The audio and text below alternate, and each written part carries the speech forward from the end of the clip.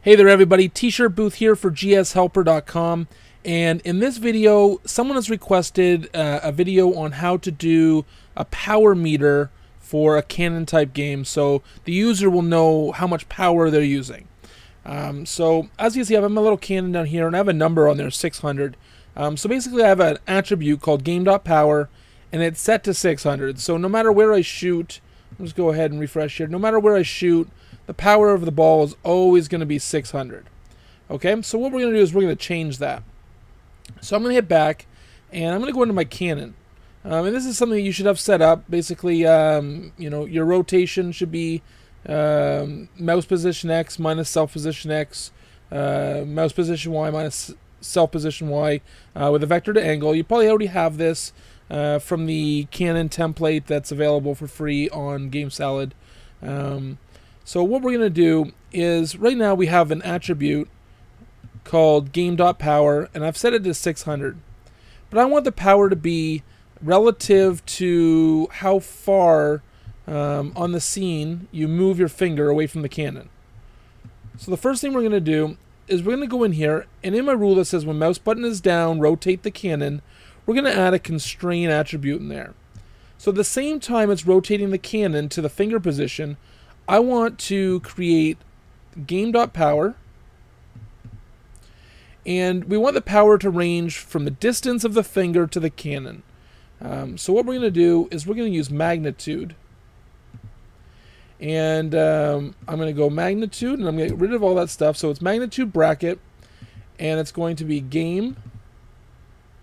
device mouse position X minus Canon or self position X, comma, then it's going to be device mouse position Y, and it's going to be minus self position Y, close bracket. So now I'm going to show you here, when I hit preview, the 600, well, as soon as I click on the screen, the 600 is going to change, and so now the number gets bigger the further away from the Canon I go. Now as you can see, all the way at the end is only about 430. You know, not a very strong shot. Now I get really close, it doesn't really go very far, so we're going to edit this a bit.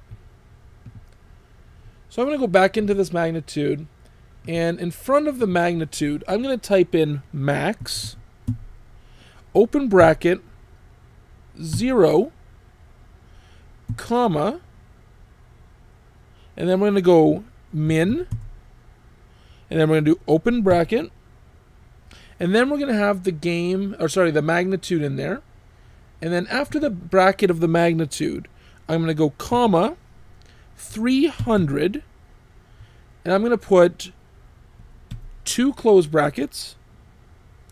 And so now what I've done is I've basically said the minimum it could be is 0, but now I've said it's going to range in between 0 with this magnitude, but the max I want it to be is 300. So when I hit OK here and show you preview, you'll see that it cannot get higher than 300 now. Now 300 obviously isn't a lot, but it allows me to get my finger almost to the edge of the screen, alright, which is what we want. But we want more power. So to simply, what we're going to do is we're going to go to the end of this, and we're just going to say times 2. Now I'm going to hit preview again. And so now when I get to the edge up here, it's 600, and that's my max. And you can change that to whatever you want, but I think 600 for this one's pretty good. Gives you a nice shot. And then that way you can go in here and do a 300 shot, you know, whatever you need. Okay. So now that we have that settled, we're going to get on to the part where we show you how to make an indicator for the power. So right now we have the maximum power of 600. Alright, so that's a whole number, that's perfect. We can work with that. So I'm going to create a new actor, and I'm going to go into this actor, and we're going to call it power. And let's turn it green. And I'm going to go for size, I'm going to say width 100, but height I'm only going to do 8. So we got a nice little power bar there. I'm going to put it right underneath this Canon here. That's pretty cool. And now I want to constrain the size of this in proportion with the camera. Or sorry, with the Canon. So I'm going to say, I'm going to create rule. And I'm going to say when mouse button is down, because that's how I aim, we're going to constrain the size. So power, size, width to game.power. Now this isn't going to work out very well because our power goes up to 600. So I'm going to show you. When I go to down, that's way too big. You know, it does kind of what we want, but it's still too, it's not good. So we're going to go back and we're going to say power divided by 6. And the reason why we're dividing by 6 is because our power can go up to 600, but our width of this is only 100.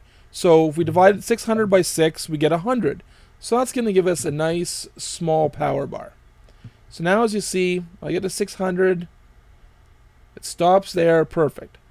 Now, as you can see, it's kind of going in the middle. It's not, you know, it's shrinking from both ends. It's not just shrinking from one side. So we're going to fix that now. We're going to go into here, and we're going to tell it to also constrain. And we're going to constrain self position X, because X is left and right. And I think it's about 15 pixels in. We can edit that after. So we're going to constrain its X position to 15 plus open bracket. And we need to find half of the width. So we're going to go self size width divided by 2. And then close bracket. Oh, sorry, let's go over here again. And sorry, 15 plus open bracket. There we go. 15 plus open bracket, self width divided by 2, close bracket.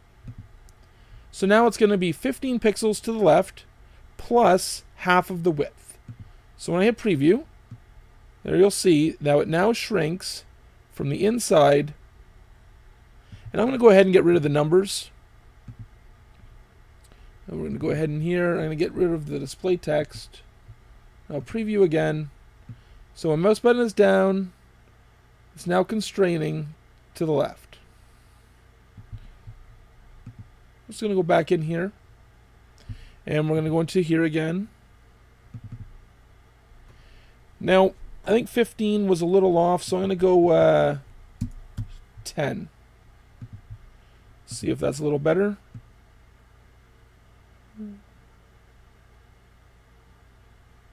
It's a little better. I'm going to take it out of the mouse button is down rule, though. It's pretty good. Now what I want to do is I'm going to go back and I'm going to create another one.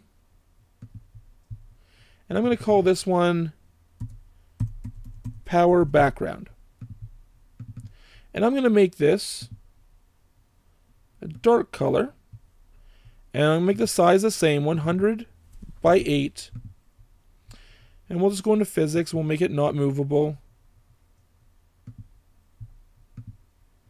Now I'm going to tell this power bar, I'm going to put it back into here.